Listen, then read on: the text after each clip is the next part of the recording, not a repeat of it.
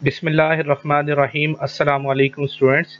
The outlines for week 12 is, first of all, we will discuss what is linear transformation, and similarly properties and contraction and dilation, identity matrix, then theorems regarding the linear transformation and identity matrix, uh, and transformation and standard matrices, or the finding the matrix of transformation of a linear transformation defined geometrically, examples, and then one-to-one and onto transformation, and last but not the least, the application of linear transformation in CS and in engineering, and motivation about your assignments. Students इस week की में कोई assignment नहीं है, week 12 में कोई assignment नहीं है, सिर्फ इसलिए कि जो वीक 11 की असाइनमेंट थी, जिन स्टूडेंट्स की रह गई है तो वो इस वीक में वीक 11 की असाइनमेंट्स को सबमिट करवा सकते हैं।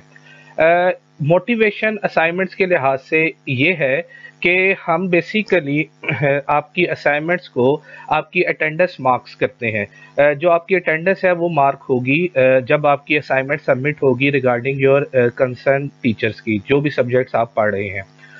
इसमें स्टूडेंट्स एक चीज़ नोट करने वाली है, जैसे कि आपको पता है कि हम क्लास में भी फेस टू फेस मैं आपको पहला लेक्चर एक मोटिवेशन ही देता हूँ रिगार्डिंग योर स्टडीज़ और सब्जेक्ट्स के मुतालिक। आपको पता है कि इस वक्त सारी दुनिया एक क्राइसिस सिचुएशन से गुजर रही है और पाकिस्तान भी एक क्राइसिस सिचुएशन से गुजर रहा है, और स्पेशली जो इफ़ेक्ट हो रहे हैं इसमें वो whole society, whole Pakistan effect हो रहा है। सो आप लोग जो हैं, जाहिर है कि मैं आपको क्लास में भी कहता हूँ कि जो तालीम से वाबस्ता लोग होते हैं वो खुदा के चुने हुए होते हैं, और ये भी एक इबादत का हिस्सा है कि हम अपनी ड्यूटी को एहसन तरीके के साथ अदा करने की कोशिश करें। इसीलिए आपके जो हमारे इंस्टीट्यूशन में तमाम के तमाम टीचर्स जो हैं वो आपको ऑनलाइन जो है टीचिंग में आपके साथ मसरूफ़ हैं। आपको डेफिनेटली बहुत सारे सवालात होंगे इससे रिलेटेड, आपके एग्ज़ाम्स के मुतालिक काफ़ी सवालात आते हैं, लेकिन बिलीव मी कोई ऐसी चीज़ नहीं होगी जिसमें आपका नुकसान हो। अगर आप इसी चीज़ को आप इस एंगल से देखें कि तमाम के तमाम हमारे जो ऑनरेबल डायरेक्टर से लेके हमारे जूनियर लेक्चरर तक तमाम के तमाम एफर्ट्स कर रहे हैं ताकि आपको कुछ ना कुछ मटेरियल ऑनलाइन जो है वो प्रोवाइड किया जाए और आप तालीम के साथ वाबस्ता रहें, और असाइनमेंट भी उसी की एक एक्नॉलेजमेंट है। जब आप असाइनमेंट जो है वो सबमिट करवाते हैं तो हमें भी खुशी होती है कि हमारी जो एफर्ट्स हैं वो स्टूडेंट्स जो है वो रिकग्नाइज कर रहे हैं, उसको एक्नॉलेज कर रहे हैं। इसलिए अगर आप थोड़ा सा इसको अगर आप इस एंगल से देखें तो आप ही के लिए जो है एक्सटेंडेड लेसन प्लान तैयार किए जाते हैं, आपके लिए ही प्रेजेंटेशन तैयार की जाती है और फिर वीडियो बनाई जाती है और वीडियो को रिकॉर्ड किया जाता है, वो भी आपके साथ शेयर की जाती है। इस क्राइसिस सिचुएशन में सबसे आसान हल ये था कि हम हाथ पे हाथ धरे बैठ जाते और आपके फ्यूचर के साथ जो है वो एक अच्छा जो है वो जेस्चर शो ना होता। आपको अभी सिर्फ एक ही आप इसी के ऊपर जो है पॉजिटिव रहें, सिर्फ और सिर्फ एक काम आप पे करने हैं कि आपने अपने माइंड को, अपने आप को पॉजिटिव रखना है। पॉजिटिव इसी रिगार्डिंग कि हमारे इस जो एजुकेशनल जो सेमेस्टर था, जो हमारा टाइम था, ये फजूल घर पे फजूल फारिग बैठ के नहीं गुजर रहा। आप तालीम से वाबस्ता हैं और आपको जो है वो जो बेसिक मटेरियल तमाम के तमाम कोर्सेज का वो आपको प्रोवाइड किया जा रहा है, और आप इसको जब पढ़ते हैं और आप इसको जब स्टडी करते हैं तो बिलीव मी जब आपकी असाइनमेंट्स जो है वो जमा होती हैं तो हमें भी इंतहा की खुशी होती है।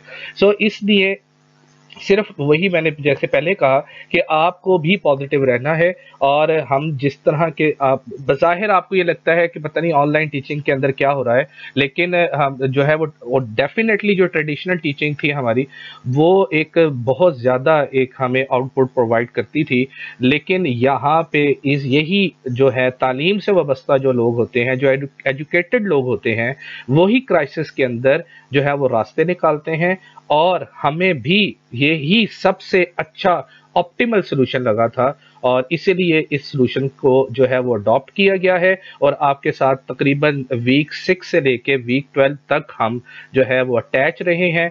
हमने भी अपने आप को फारिग नहीं किया और आपको भी यही तलकीद की जाती है और यही हमारा जो है वो बेसिक कंसर्न भी है और यही और मेरा, जैसे मैं क्लास में भी कहता हूँ, मेरा पूरा यकीन है कि हमारी इस मेहनत को खुदा ज़ाया नहीं होने देंगे। अल्लाह पाक हमें इसका रिवॉर्ड, इसका अजर ज़रूर मिलेगा।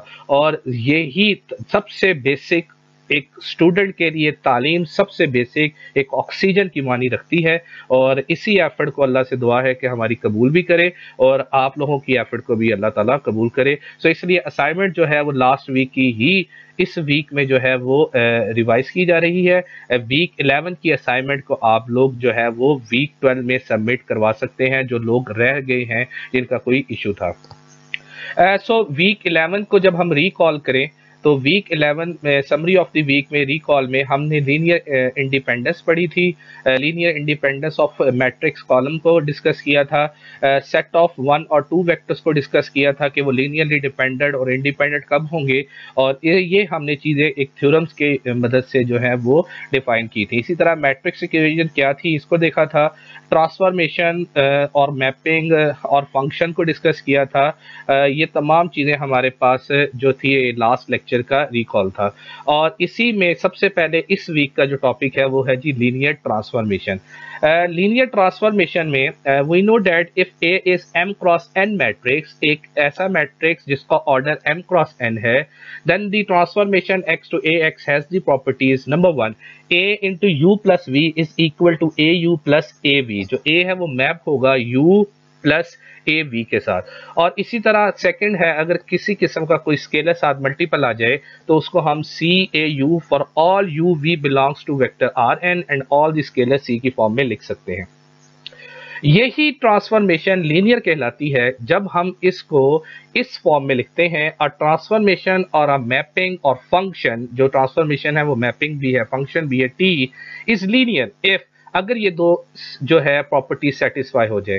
ट्रांसफॉर्मेशन अप्लाई की जाए दो वेक्टर्स की एडिशन के ऊपर, या ट्रांसफॉर्मेशन को स्प्लिट कर दिया जाए, पहली वेक्टर और फिर दूसरे वेक्टर और देन ऐड किया जाए, तो दोनों पे कोई फर्क नहीं पड़ेगा। और यू वी जो है वो डोमेन ऑफ ट्रांसफॉर्मेशन टी होने चाहिए।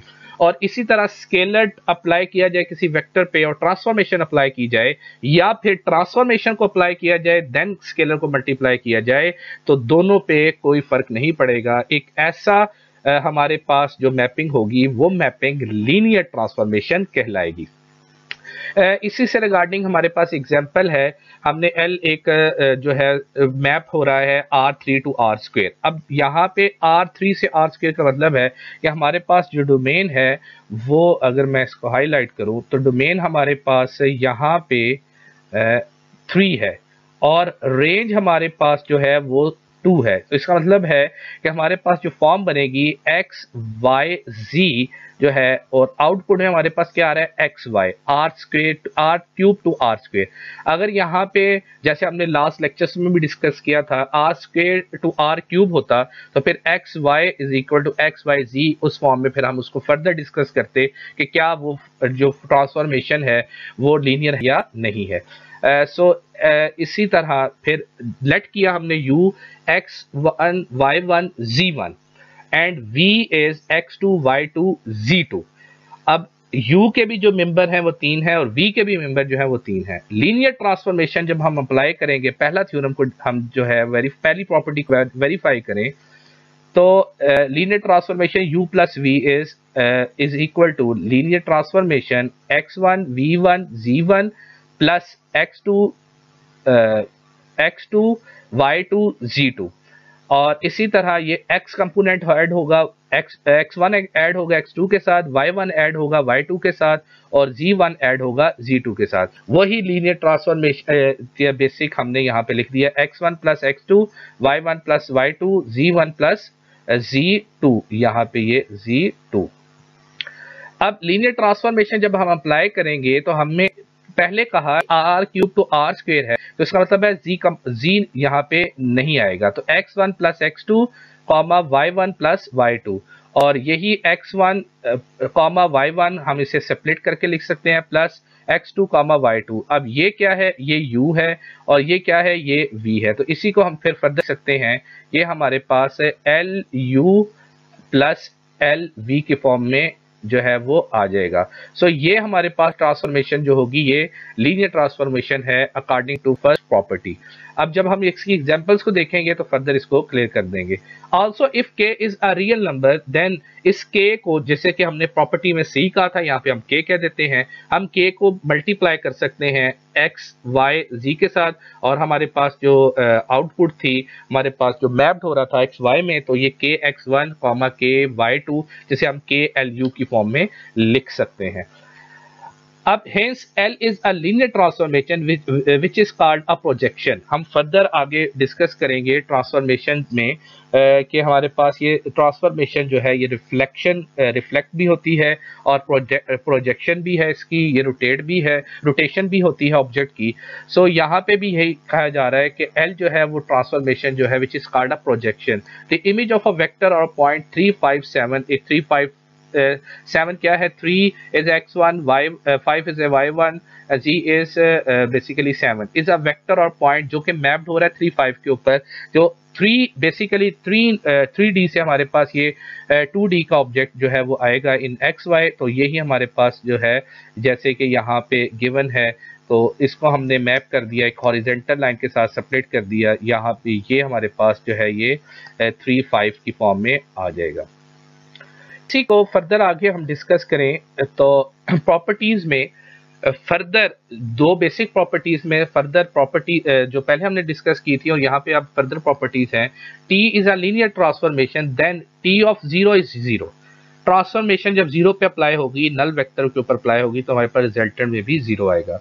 और इसी तरह ट्रांसफॉर्मेशन अगर हमारे पास दो स्केलर आ जाए, एक स्केलर यू वेक्टर के साथ मल्टीपल में है और एक स्केलर वी वेक्टर के साथ मल्टीपल में है, तो हम दूसरी प्रॉपर्टी को मद्देनजर रखते हुए यहाँ पे ये लिख सकते हैं कि सी इंटू टी, ये सी इंटू टी वी प्लस सी इंटू टी वी, यहाँ से सी इंटू टी यू, देन ये चीज सी into T U plus D into T V.